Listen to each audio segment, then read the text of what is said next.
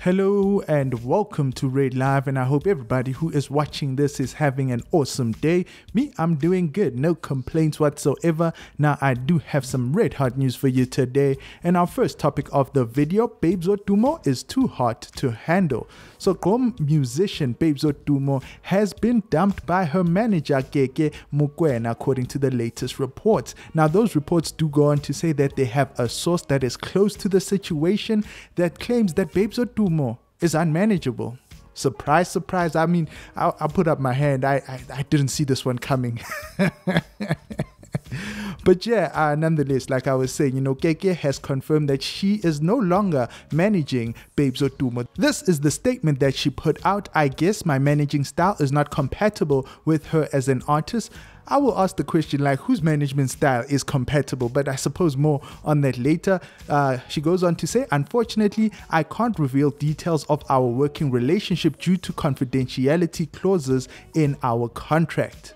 Quick question to those that do contracts and that are lawyers. Don't these confidentiality clauses kind of expire after a set given amount of time? Or perhaps maybe if that is not the case, a leak would be nice.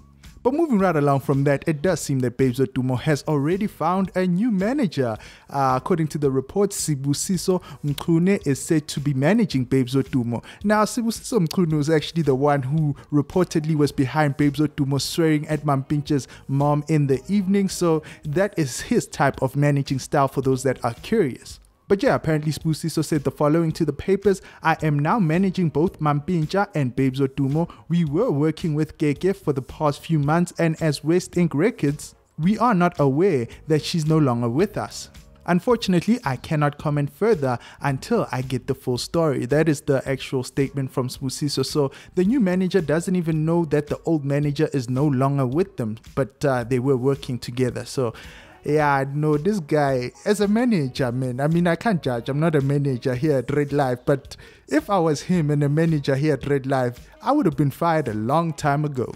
But yeah, moving right along from that and getting back to what the source in the article said, the source said the following: she has too many advisors who want nothing good for her. Her lack of professionalism damaged their working situation, and for that reason, they parted ways. So that is what the source is kind of giving us a little bit more information as to what could have happened to the previous manager, what the reasons as to why they left.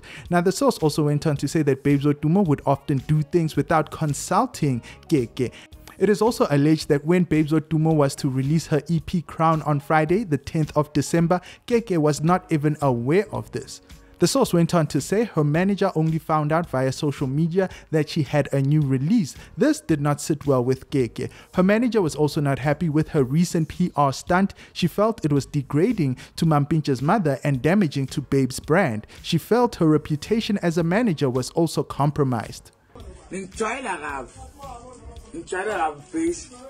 Look, for me, Keke walks away from Babes Wodumo with clean hands. I mean, we're going to even overlook all the past blunders that Babes Wodumo has done under her, under the guidance of Keke. But as long as there's a line that Keke seems to kind of draw, and that is swearing at Mampintsha's mom. So at least Keke has a line. And now, do keep in mind that Babes Wodumo did apologize and said that it was a publicity stunt. But yeah, apparently, according to the reports anyway, Mampintsha's family are said to be thinking of taking legal action against Babes Wodumo, which, of course, as we all know here on RedLive, will probably be settled out of court.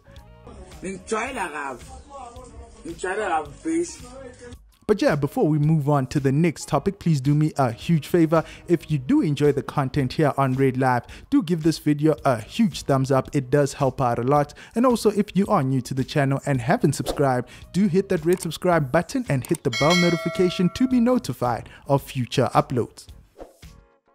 Our next topic, Israel Zulu isn't ready to talk. So actor Israel Zulu has had his leg amputated according to the reports, and this is due to his struggle with gangrene. Now, according to the news reports that broke it over the weekend, the Gomorrah actor had his right leg amputated. Now, in the past, Israel Zulu had opened up about his struggle with gangrene and announced that it is due to the illness that he actually left Mzansi Magic's drama series Gomorrah.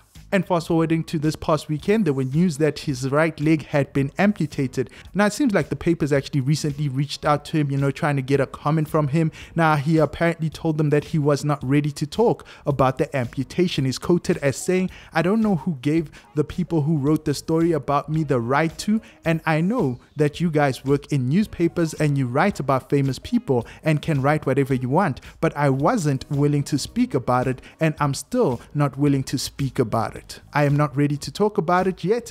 I don't want to lie." So yeah, judging from those statements that were on the particular article, it does seem that he is going through a hard time. I'd assume that mentally as well, he might not be yet ready to talk about it mentally, and he's probably still recuperating physically as well. But yeah, we definitely do wish Israel Zulu a speedy recovery. Am I the only one who actually kind of pictured Israel Zulu, when they were asking him for a comment about his leg being amputated, saying, Our next topic, Somizi says enough is enough with AliBoy's lies. So Somizi has found himself on that trend list, and this time it is because of, I quote what Somizi says, is lies from a guy that is called AliBoy. Now the story is basically this. AliBoy apparently lied about Somizi wanting a sexual favor for him to actually do a gig. Now Somizi has come through, Somizi came through, posted some screenshots for days, like lots and lots of screenshots. He's got all the files, all the receipts, everything. Personally, at this point, I kind of believe Somizi. This guy's kind of lying about Somizi. It's probably a case of blackmail. I'm going to just put it out there that I honestly 100% believe Somizi. He's got screenshots for days, man. Somizi came through packing right here. No puns intended. But yeah, apart from that, Somizi actually does go on to clarify everything in a lengthy video, which I think will kind of give you a better picture as to what is going on. So let me play that video that Somizi posted on social media. Hi everyone. There's something I need to address that is really troubling me, and I hate it. Why do people always want to take advantage of other people by blackmailing them or manipulating them and stuff like that? So here's the story. There's a guy, Ali. He's called himself AliBoy. I've known Ali for more than 2 years, and me and him, we've been chatting, and it ended up us flirting and talking, everything flirtatious. I want him, he wants me, and stuff like that.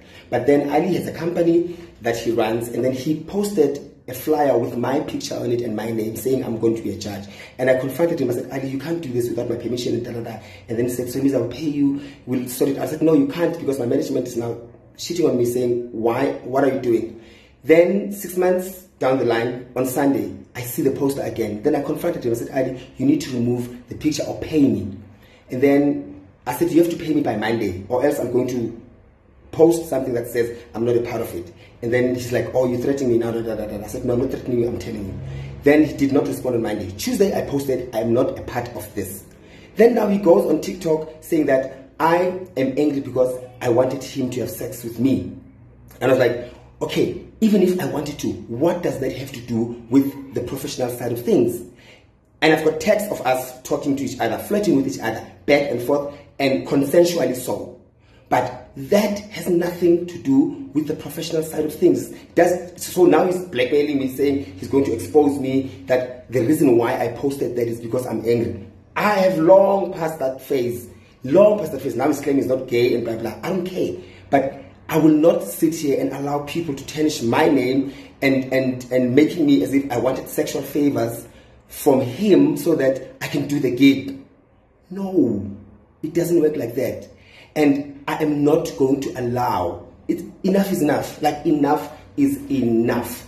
And now he's posted on TikTok with voice notes and stuff like that. I have texts that I'm not even going to go there, but I'm just making it clear that, one, I'm not scared of you trying to, I'm an adult. I can flirt, and if someone flirts back or we can chat, it's an adult conversation. I am not preying on someone who doesn't want to. He was a part of it, but now he's blackmailing me, saying that the reason why. That's not the reason. The reason is that you're a scam, you defraud people, and you want me to be a part of it just because maybe you were trapping me by flirting with me and I flirted back.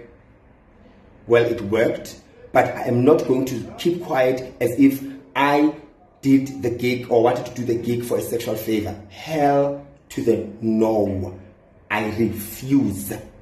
I am doing so well for myself right now. I stayed in my corner. My name has been tried to be tarnished. And now it is the end. I am never ever going to allow anyone to take advantage of me. It ends here. Done. Done.